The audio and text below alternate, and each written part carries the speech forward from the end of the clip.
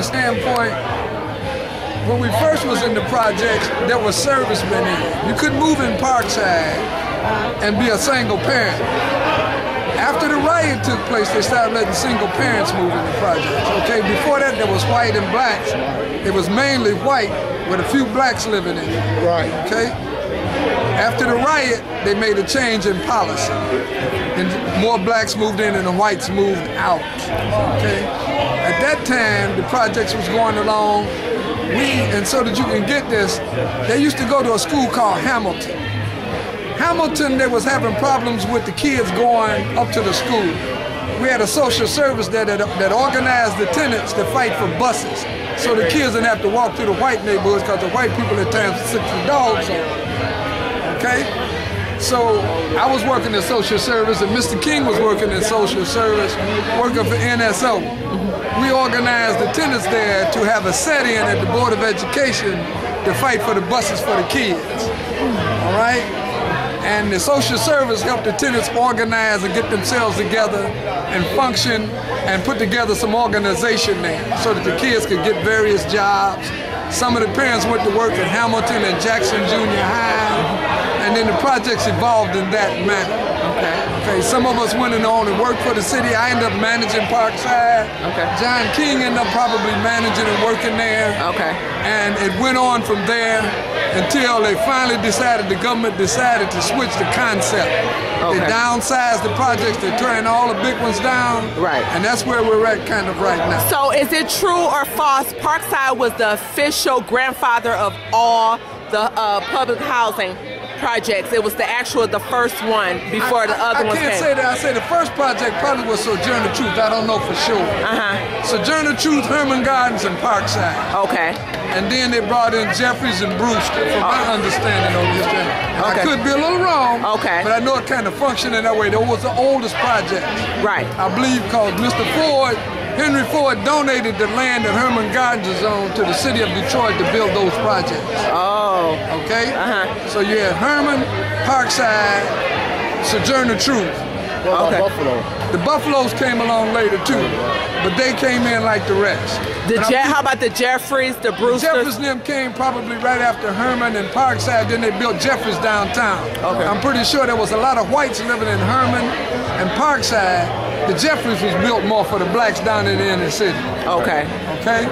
Now that's the kind of concept that I got from it. So is it safe to say Parkside was the official military housing project? What they did was, a lot of the military, they gave them preference. Okay. Because I was the Air Force. Okay. A lot of the times they didn't have projects out there for the black military.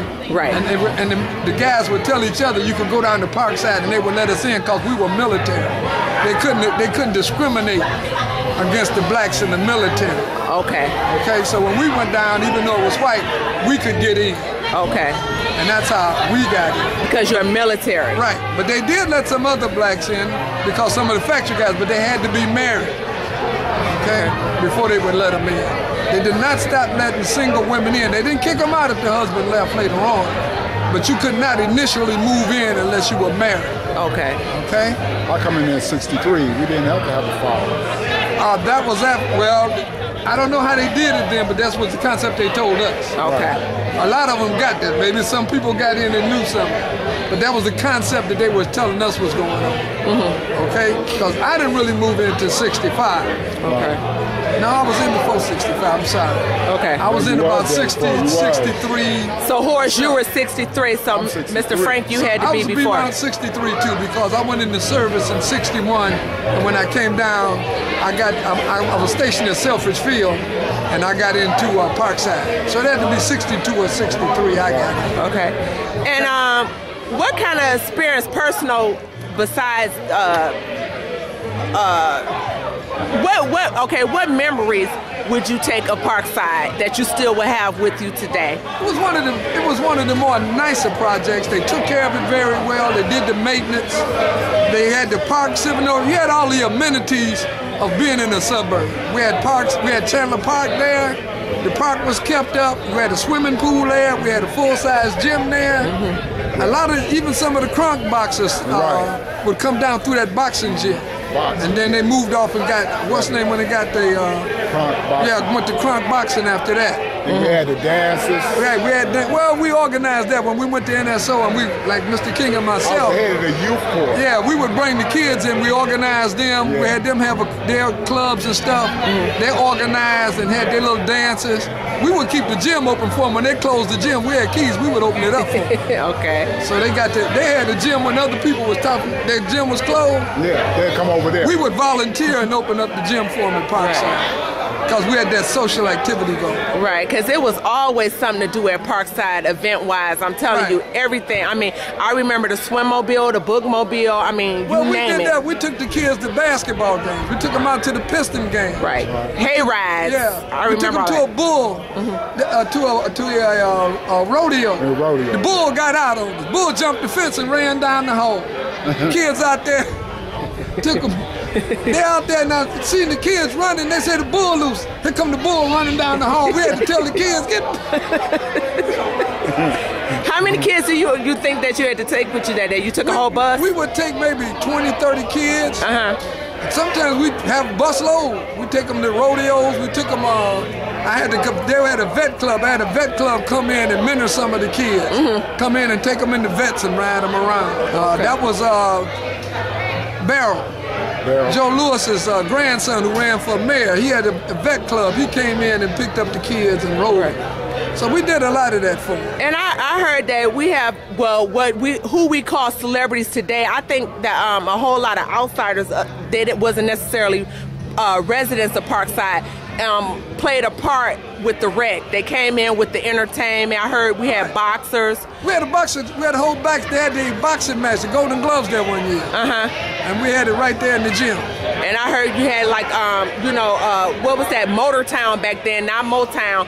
You had a whole lot of entertainers that came in and did little shows and whatnot. Sammy Davis came over.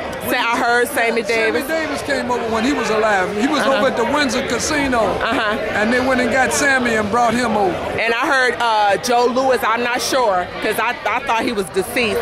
But dealing with the boxing aspect of it came over to the fellow that managed Tommy Hearn. Oh, okay, that's who came over. Yeah, he worked in the gym in the basement. He took the guy's place in the basement. He got sick and he worked there for a while. Oh, okay, that's and who. And he went to Kronk. But he was Manuel Stewart. Okay, that's who they were trying to say. Manuel was in the basement for a while with the boxers and doing the boxing thing. Right. I can't think of the fellow's name that he took his place for a while and then he went over to Kronk. Okay, Emmanuel Stewart's had a restaurant, didn't he? Yeah. Emmanuel had all the top boxers here in the city. Wow. Okay. Wow. But that's about the gist of Parkside. Right. Gotta love it. And last but not least, because I appreciate this footage, I really do. Last but not least, who was the security guard? What was his name? I heard Mr. Otis. No, it was Otis. You hit it right on the head. Mr. Otis. And then we organized the tenants, and they did their own thing. Okay. The tenants became guards. Really? Right. Okay. So thank you so much, and we love you for this. Okay. Thank you. And God bless. all right. Bye-bye.